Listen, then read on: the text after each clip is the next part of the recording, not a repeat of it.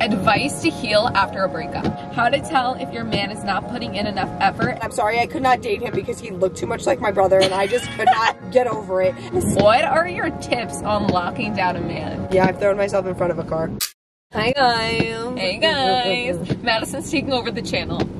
This is Madison's new channel. So right now it's disgusting out, but we can't keep away from each other. So we're like, you know what? Let's hang out. We're going to ride. By the way, I have my phone this time, so I have questions for us to answer. But the ones you guys asked me on Instagram, I forgot to screenshot, and then it went away. But we have YouTube ones. Advice to heal after a breakup. It depends. Do you want it like brutally honest, or do you want it sugar coated? That's really what it boils down to. If you want it sugar coated, it's you were better than him. They didn't deserve you. You were a force to be reckoned with. They didn't understand your beauty. If you want a cold turkey, it's, you know what, shit doesn't work out the way you want it to all the time. You need to pick yourself up, babe, and keep it going. Yeah, like, that's the way it is. Step down. Easier said than done. I get it. Like, we've all been there, dry heaving over the toilet, just like, oh, I can't believe they did this to me. But you know what? A month later, 20 pounds lost, you're over it. You get so over it. I would say, I know it sounds a little toxic, but like, go out with your girlfriend. Yes.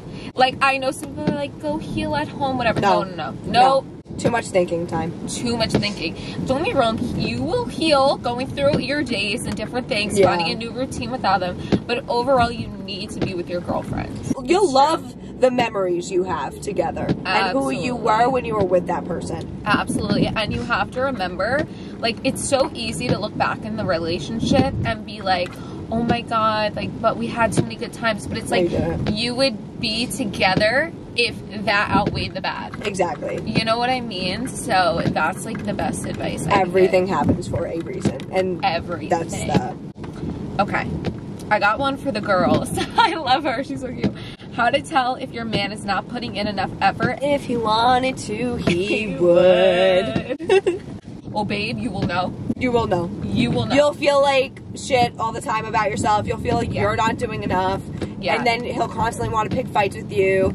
You'll see your friends more than you see your boyfriend. Oh, yeah, that's a good one. Yeah. I would say definitely you will feel it. You will feel unsatisfied. And especially if you start looking at other guys or other girls or whatever it is, like, you'll start realizing that they're not giving you enough. Exactly. And you're seeking attention from other outlets because you're not getting it where you need to be validated already. Absolutely. Yeah. And it's just, don't get me wrong, it's human, but don't stay in it. Yeah, don't. But listen, you can give them a chance to change because we're all human, and your boyfriend or girlfriend might be going through things on their own right now that you might not know about. But, like, you need to open up that conversation because it's not fair to you. Are you considering marriage? How long have, like, y'all been together in our relationships? Oh, Madison, take this stage. Listen, I have had a set timeline in my head since I was like 8. She has. I want to, well, when I was 10, I was like, I want kids by 25. No. I was an idiot. My life is a shit show right now. Anyway. Yeah. Idiot. But I want to be engaged by 25. I'm 24 now. I want to be engaged for maybe 2 to 3 years. So that brings me to 28 by the time I get married. And then I want to start having kids by 30. Valid. So that's my timeline. Valid. I say 30 is a solid. Yes. So now my boyfriend and I have been together for almost 3 years. We're getting like more financially stable as things go. I think that's very important. Securing your jobs is very important, and just securing your relationship is also extremely important. So true. It's just so true. With Zach, it's like we're at very like difficult points in our life right now, so that's not our focus. Well, COVID messed everybody up. Yeah, just financially, just health-wise, like everything. So of course, like me and Zach's situation, it depends on anyone's like relationship. Yes. You know, some people are Christian, they want to get together really, really quick, different things. But me and Zach are just like taking it as it goes. But I would say around 30, I do want to have children. Like, of course, that ballpark. I want a son though too, but I want a girl. I definitely want the boys first, but I definitely need a girl. Oh, we need a girl. Me and Madison will probably live in like similar distances one day. I just like predict it somehow. I'm like, yeah, California. Like, babe, am I really going to California? No, you're not. No, I'm really not going to California. So like, I'm not gonna let you. No, we'll be like, okay, we're going to the nail salon. Like, we need that, okay? Like, we can't just have boys. Yeah. Like, I love boys. We'll be having lunch in our little apartments. Oh, absolutely. We'll be broke. Because we can't afford a house. We'll buy a 2-family together. We will. We literally will. Okay, let's see. What are your tips on locking down a man? To be honest with you, when I went on a date with my boyfriend now, I had given up. And Madison, the bar was low. The bar was not low. I was just thinking, oh, this is gonna be a funny story for my friends. Let me mind you, this was probably my 60th date within 4 months.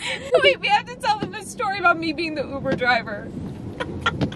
I was in the front seat, and this guy was in the back because I met him on like Tinder or Hinge or something. I don't know. You did. And we picked him up because I didn't want to die. I didn't want to meet this guy alone.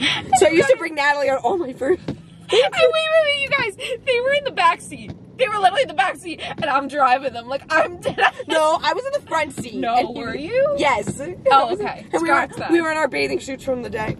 So we smelled bad. Anyway. We were dirty little rats.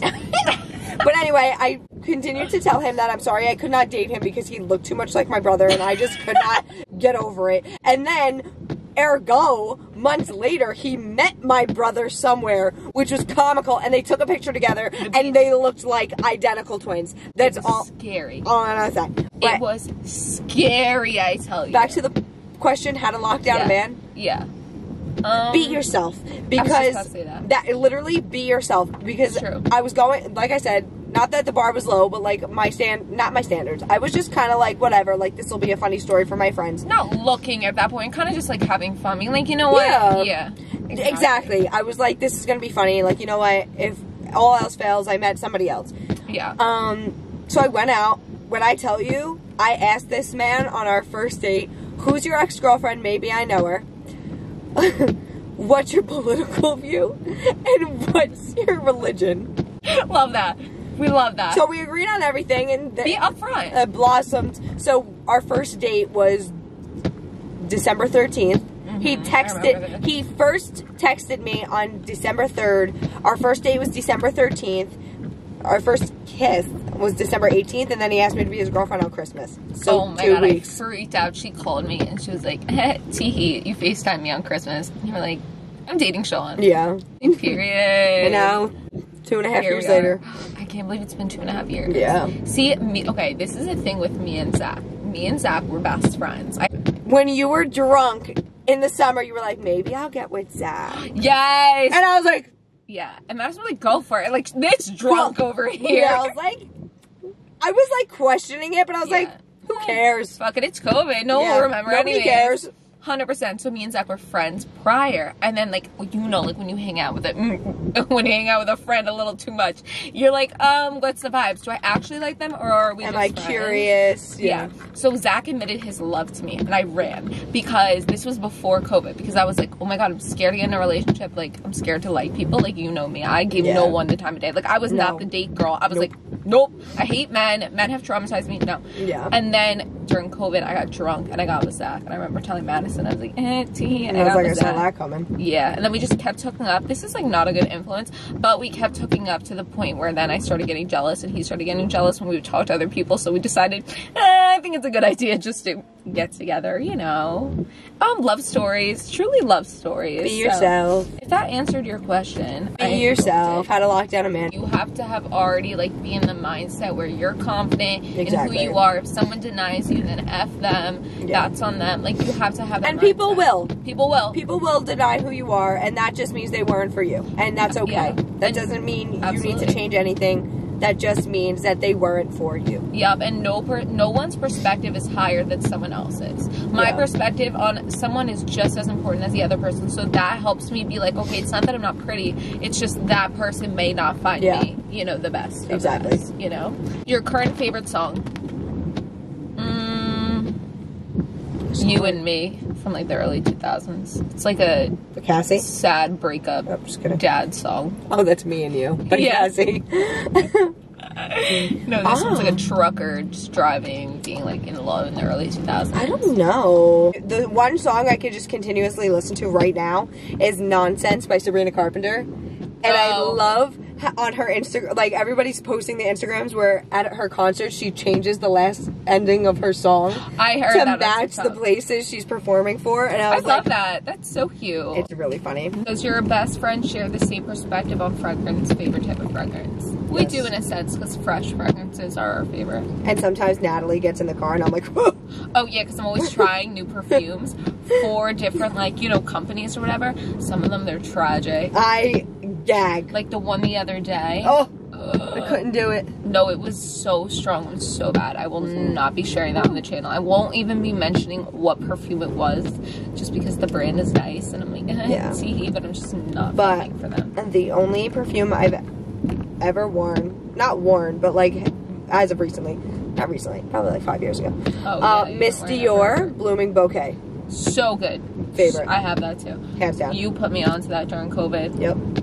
Okay, let's see. Daisy by Marc Jacobs is good too. For like a quick little refresh. Yeah, you can wear that like anywhere. Who's your favorite music artist? I feel like mine is Rihanna is my #1. You don't vibe with Rihanna as much. I do and I don't. I don't really. I love every one of her songs. So definitely Rihanna and Justin Bieber.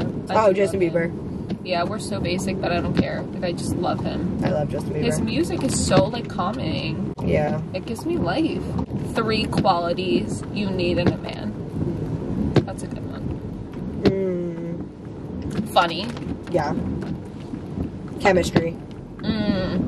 Chemistry. You're not going to have chemistry with everyone. So true. You need chemistry. In every aspect of the word.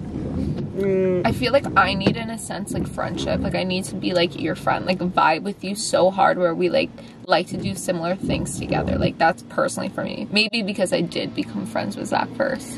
See, I like that we're opposites. Yeah, you like that more. I like opposites. Me and Zach are very different people though. He's so quiet. Okay, me and Madison we are like so the stage. Outgoing. Yeah, we like to be the outgoing ones. Yeah. You know, like I'm so happy our boyfriends aren't like social. Yeah, my ex was, and I was like, can you like stop interrupting me? Yeah, and stop going out, please. Like our boyfriends love to be hermits. They like football, they like inside. Love that. Love it. Love that. I'm so thankful we have that because our personality types we couldn't. Yeah, no.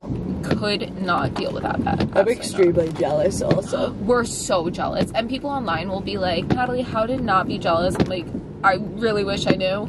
Yeah, no. No, and I don't even think it stems from insecurity. I feel like if you're not jealous, you don't care. That's what I mean. We're so toxic.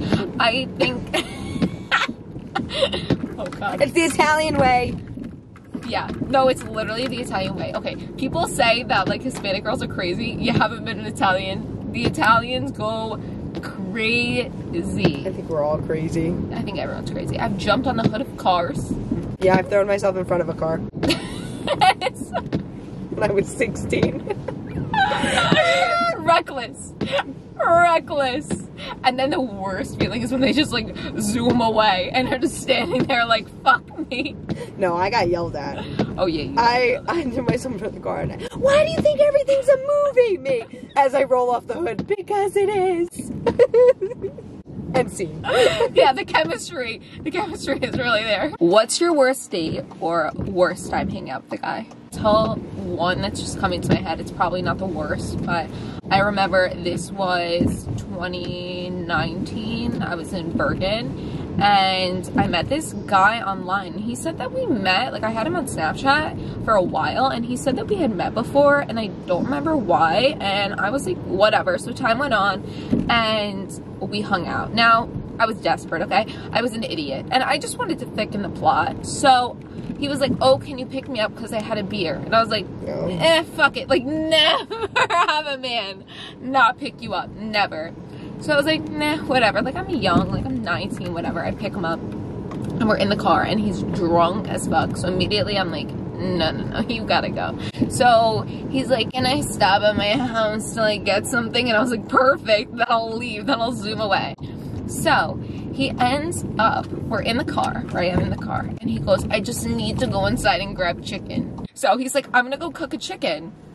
And I'm like, babe, nah, I drove to your house. Like, you gotta go home. And he goes, you're not leaving. And I'm like, yes I am, okay? This man leans over and takes my keys out. And I'm like, what is going on? So I start fighting him for my keys. And he's just like, oh my God. It was horrid. Horrid. So, never again. Wait, but then what did he do after that? Well, I kicked him out of my car. I was shoving him out of my car. I took my keys and I told my dad, and my dad was like, we're finding his house. Like, whenever that Jerry popped up. Jerry was looking for his house online. I was like, Dad, you're not gonna get arrested tonight over this fucking asshole. Like, it's not happening. Jerry was big at the time. Like, ALS did not hit. Jerry was Why huge. did we pick up people? Do you think you'll have a career in the future? What would you be interested in doing? Career. You answer first. Like, what do you want your career to be? I would hope I would have a career in the future. No, I pray I do. I really just want to be a mom, but at the same time, I also feel like I'll die if I stop working. But at the same time, I want to be there for my kids, like, the whole time. Me too. I don't know. I always wanted to be an owner of a dance studio, but now I see, like, how much stress my boss goes through. And it's a lot. I don't know. I definitely want to do social media, but overall be an author so I can hibernate in my home and just push out books nonstop. True. So, period. I feel like we've been the same since we were, like, kids. Oh, 100%. Since we were, like, 9, we knew what we wanted to do, but I hate to bash Sean like this. So, Sean is my boyfriend, and we had my niece's christening this weekend. And I was like, babe, here's my camera. Just take some pictures because I don't want to be the designated photographer all day. I'm the godmother. I want to be the center of attention. This man, I'm looking at these pictures and I'm like, I don't understand how some people just don't have the creative eye. No, they just don't. But he tried to, and all the pictures are like off. They just don't know how. Tilted. I'm like, why does this look like I'm on an acid trip?